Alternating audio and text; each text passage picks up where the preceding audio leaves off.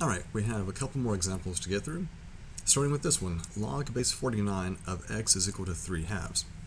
Right? So we remember how we're going to convert this from a logarithmic equation into something exponential.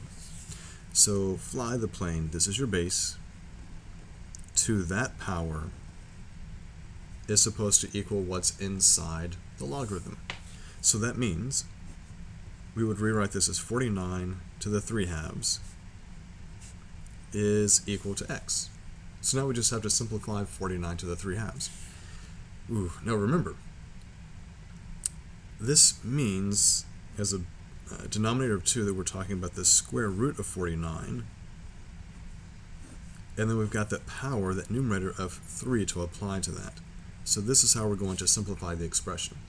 So the square root of 49 is 7, and 7 to the third, you can look on your power sheet and realize that this is 343. That wasn't too bad. It's almost like they're doing the work for you. You just have to pay attention, use the power sheet correctly, rewrite from a logarithmic form to exponential form, and you're going to be fine. Alright, let's do log base x of 27 is equal to negative 3. Alright, again, let's rewrite this because x is in a weird spot. And by rewriting it as an exponential, maybe we'll get somewhere with this. Alright, so if you fly the plane, that's going to be x raised to the negative third is equal to 27. Alright, we've got a couple of ways of doing this, but we did see something in the previous video where I can get rid of a power by using the reciprocal of it. So if I raise both sides to the reciprocal of negative 3, so that would be negative 1 over 3. Let's see how that works out. Raise this to the negative 1/3 power. Now understand that you are raising to the negative 1/3 power. You're not multiplying times negative 1/3. So here these guys are reciprocals. That's why we chose the reciprocal. And we just get x to the first on the right side. Well, look at what I did over here when I made this conversion from a rational power into a radical. So this denominator of 3 means I'm going to have the cube root of 27 and then raised to that numerator power, which is negative 1.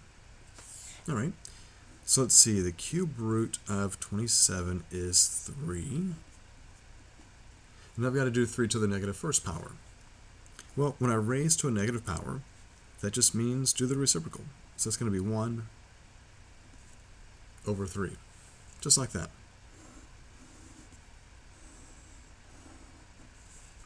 Now, as a bit of a bonus here, let's take a look at something like this. If I do log base 8 of 5x minus 1 equals 2. It may look a little bit more complicated because you have 5x minus 1. It looks more complicated inside the logarithm, but let's see what happens.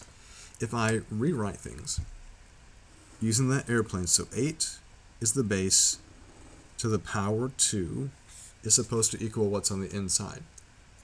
Remember, the answer to the log is the power. We're talking about exponents. So that means 8 squared equals the expression inside the logarithm, so that's 5x minus 1. Wait a minute, that guy looks familiar. He's just linear, right? So 8 squared is 64. And I got 5x minus 1. So just a couple of steps and I'm going to be done here. So let's get x by itself by adding 1 to both sides. And we have 65 is equal to 5x.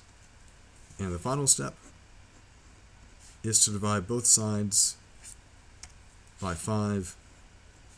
So x equals 13. So by rewriting this from a logarithmic form into an exponential form, I get a nice linear equation to solve, and I'm done. So that's the step you're going to be taking for most of these equations. Fly that airplane, rewrite it as something exponential and solve it. Whether it is solve this linear equation or evaluate that guy. Maybe you have to solve something with powers. Whatever it is, I know you can do it.